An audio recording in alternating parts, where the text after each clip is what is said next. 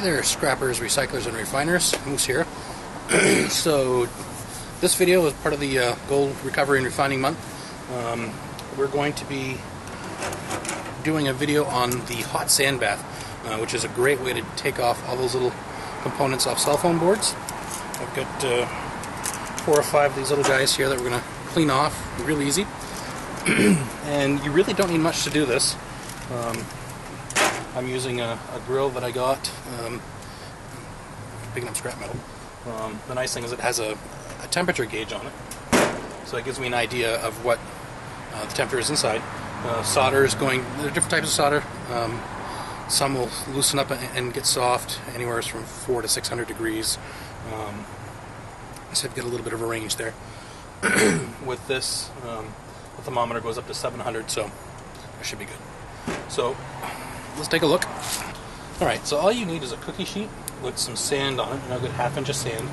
You're going to need, I use beach sand, by the way. You can buy a bag of play sand, any sand will work. I got a pair of channel locks to pull the boards in and out of the sand without burning yourself. You're going to need a blade, something you're not ever going to use again for food, to scrape off components and stuff. And you're going to need a container to do that all in. So, to get started here, we're just going to take some of these foam boards, and you want to nestle them right into the sand.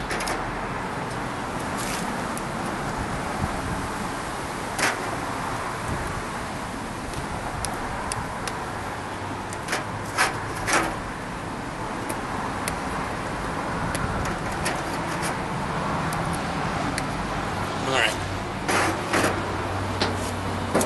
And then let it cook for a little while. Alright, so they've been sitting there a couple minutes. So take out the boards. You can see everything just comes right off. So look at that.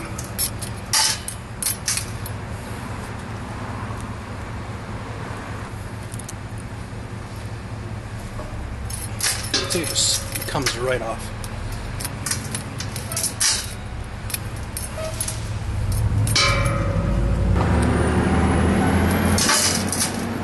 See that one? Now you want to make sure that you don't smack them in the can, because some of that solder is going to be hot and melted and you don't want it splashing on you.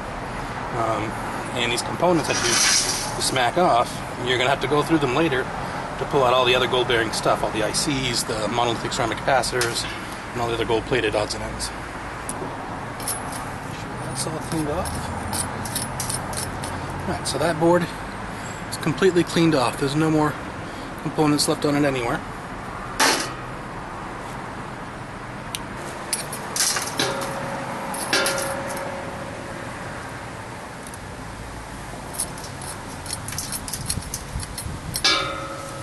And same with that one, nothing left on it.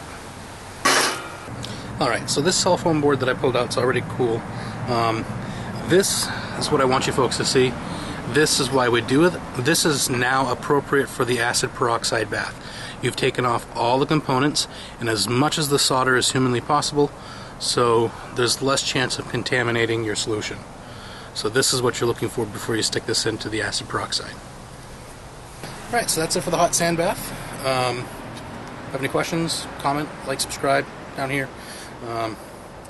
Now all these boards are all ready for the acid peroxide bath, and we'll take a look at that in another video. I have a link to that video here, plus I also have the video that I'm coming out with is the air bubbler system, which is now my favorite system. Alright, see you on the next one.